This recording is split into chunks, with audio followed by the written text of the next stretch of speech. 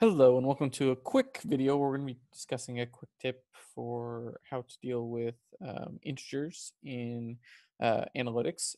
So one of the problems that you might run into that you might not realize right away is when you're dealing with integers. So we're going to deal with this raw value table in a database. So let's say you have these numbers that are an int field. So you see that they're all, there's no point zero, there's no decimals. This is a full number, right?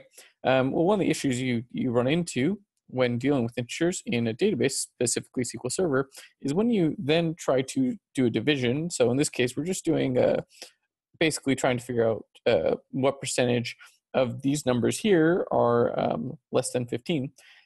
So in total, basically, if you were to run this division, what you'll end up getting is 0. So this is a really common problem, and sometimes not right away apparent when you're doing giant calculations that you have an issue, because it's like, okay, well, maybe this is a divide by 0. Like maybe this did equal 0. Maybe the sum was 0 and this is 0, or something. So it could be a little confusing, but the problem is, considering both of these factors are 0, that this is 0, or sorry, that the final factor is 0, it's because the actual number is a decimal and the value is actually rounded to 0. So actually, if we were to do greater than 15, I suspect we would probably see that now we'll get 1.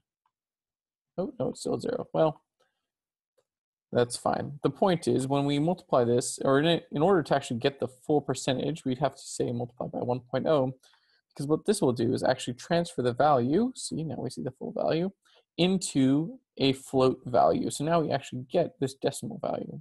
And so that's really it for this video. It's just a quick tip and reminder that, when you're dividing numbers and you expect a float, if you have an integer, you will not get an integer.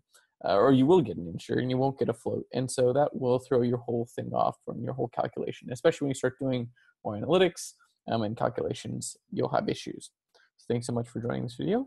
Hopefully, if you have any questions or tips and tricks with databases, analytics, automation, etc., just feel free to send us. Thank you. Bye.